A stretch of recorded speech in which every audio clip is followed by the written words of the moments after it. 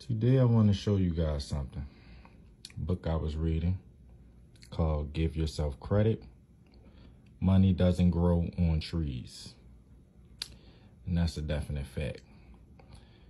Now, let me take you to this part here that sparked my attention.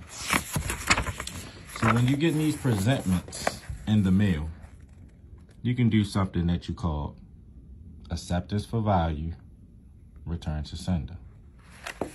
So now we're going to get into it. As you can see right here, acceptance for value, return to sender. Write a stamp at an angle on the top part of the statement so it will stand out. So for rollover accounts, you can do this right here. For accounts you want to close, you can do this. Now see right there where it says FRB routing number and bond number. Those are numbers that are located on your Social Security card. So what you will see on the Social Security card, if you turn over the Social Security card, and the back of the Social Security card is going to be some red numbers. That is considered your bond number. And the FRB routing number is right here. See that? The FRB routing number is the number of the Federal Reserve banks from the index below. See that there? So what you're going to do is when you get these presentments, I can give you an example because I did one myself. You're going to set it up something like this here. See that? And what you're going to do is,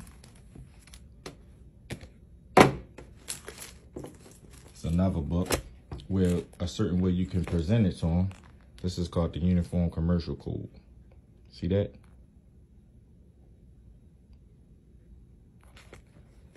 Now I want to take you to a specific section. Tender of payment. UCC 3-603. Now check this out. If a tender of payment of an obligation to pay an instrument is made to a person entitled to enforce the instrument, the effect of tender is governed by principles of law applicable to tender of payment under a simple contract. If tender of payment of an obligation to pay an instrument is made to a person entitled to enforce the instrument and the tender is refused, there is discharge to the extent of the amount of the tender of the obligation of the endorser or accommodation party having a right of recourse with respect to the obligation to which the tender relates. So even if they tell you no, people, which as you can see, if refused, it's still discharge.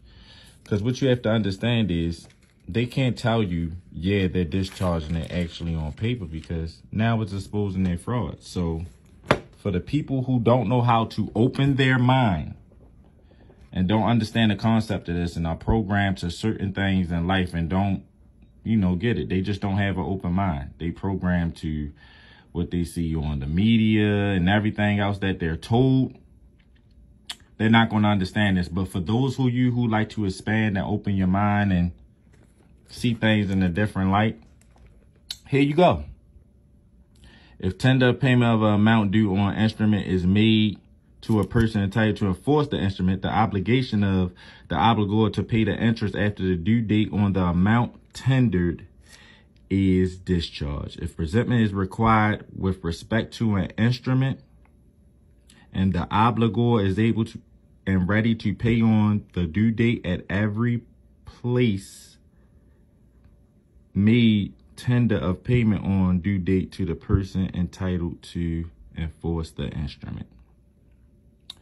And this is all coming from law books showing you how to do these things. So when you get presentments in the mail, this is one way of tendering payment. You know, Federal Reserve notes, the paper instruments, the dollar bill, the stuff we get, that's not real money. Whether you want to believe it or not, like I said, if you're willing to open your mind, try it out. Now, I'm not going to lie. When I first did this, I was a little scared, but I tried it out and I got results. I did it with student loan payment. And now when I check my credit report, being that I used it and sent it in, now on my credit report, it states that I'm making payments on time. All because I used this. So, there you have it. You gotta understand, we don't own nothing. Like, how can you pay something with money? Something that they call money, Federal Reserve notes, that we don't own. And my whole thing is, if we don't own it and we work for it, and we have to wait for them to present this stuff to us after we done work, bust our tails at work, or whatever it is you do, and you wait for that paycheck to come, right? How come they give you the money, the quote unquote money, and then ask for it back? Think about that, people. If you owe the IRS or you owe whoever, why not take it before you give it to me? I don't own it anyway, and you claim I owe, so take it. But there you have it, people. Just wanted to show y'all a way how to discharge some debt. Show you all again of what I did. And there's different ones you can use. You got House Joint Resolution. Let me see if you can see that. See, HJR 192 of 1933. House Joint Resolution. You also have another one you can use, USC 12411. And you also have the one I just showed you, tender of payment. UCC 3-603. And that's the one that I just read to you. And this is a way of offering a presentment and getting your credit up. So there you have it. I'm out.